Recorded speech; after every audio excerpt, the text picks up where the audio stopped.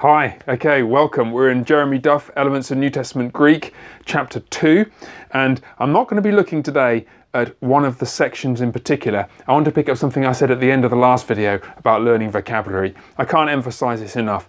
Learning vocabulary is miserable if you leave yourself a whole pile of it to do until the end of the chapter, and you get to the end of the chapter and there you have most of a page of new words, and it's just so daunting you won't want to do it, and you'll quickly become frustrated because you'll look at some of the answers and exercises in Duff's book and you think, I don't understand any of the words, and it becomes boring and hard work flicking back and forth.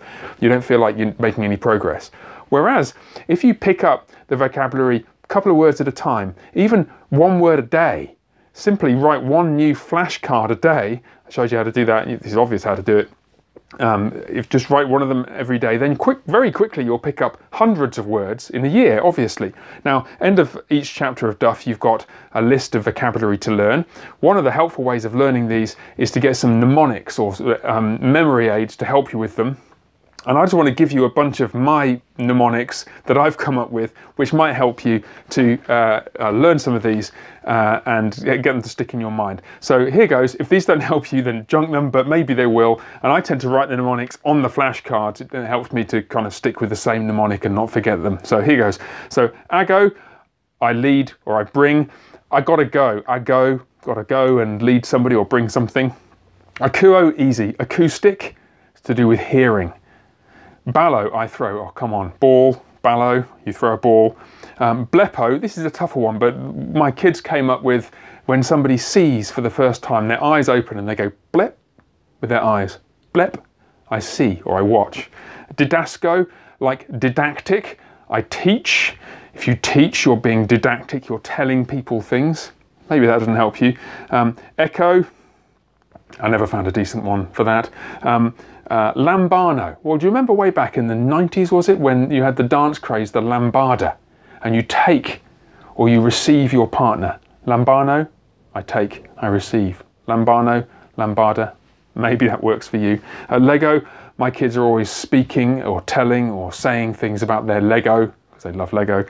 Luo, I untie, you set somebody loose. Luo, when you untie them. Zerteo, I seek. Seek. I'm not sure that works, but maybe it works for you. Kaleo, call. Kaleo, I call. Easy. Laleo, I've not come up with one for that. Or for poieo or tereo. But for phileo, phileo, I love. I've got a friend called Philip, and I love him to bits. Phileo, I love. Okay, now some nouns. We're coming on to nouns in the next video, but you should start learning them now. Angelos, messenger or angel. Well, come on, that's easy. Adelphos. I'm not sure there's a mnemonic for that unless you know that Adelphi and the goddess and so on. Artos, bread.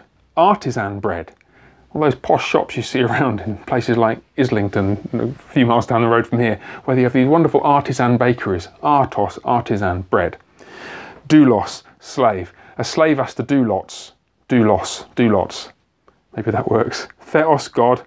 You'll come across that so often you don't need to worry about remembering it. Cosmos, world. Well, cosmos, cosmic, the world. Cosmic is more to do with the universe, isn't it? But world, universe, you can make that work. Kurios, again, you'll come across that so often that you'll never remember a day when you didn't know it. Logos, logic. Words are supposed to be logical. Logos is a word or a message. Nomos, I haven't come up with a way of remembering that, but that's common too. Or household, oikos, that's pretty common, so I wouldn't worry if you can't remember that too much. Uranos, heaven. Where does rain come from? Rain comes from the heavens. Ooh, rain from the heavens. Uranos. Does that work? Maybe it helps. Ochlos, crowd. Imagine you're Scottish. Och, lots of people. Ochlos, crowd, lots of people. Huios, again, a very common word, which I wouldn't worry if you can't remember that easily, but do remember how to spell it and how to pronounce it. Huios. Huios, 2 syllables, means son. And finally, Christos. Well, if you need any help to remember what that means, then you really do need more help than I can give you in these videos. Okay, so there's some mnemonics to help you to learn the vocab, and I do recommend just 1 or 2 words a day, add them to your flashcard list, and if at the start of your Greek homework time, your Greek study time, you just pick up your flashcards and flick through them 3 or 4 times, or you put them all out on the table and turn them over, or play games with your kids or whoever else you're learning with, just to get them ingrained. It's much better, little and often, rather than trying to do a whole load of them at the end of the month when you get to the end of a chapter and you think, heavens above, how am I supposed to learn these? All right, God bless, keep working hard. 20 minutes a day, 30 minutes a day, 5 or 6 days a week, and we'll have you reading the New Testament in a year or two. All right, God bless. See you next time.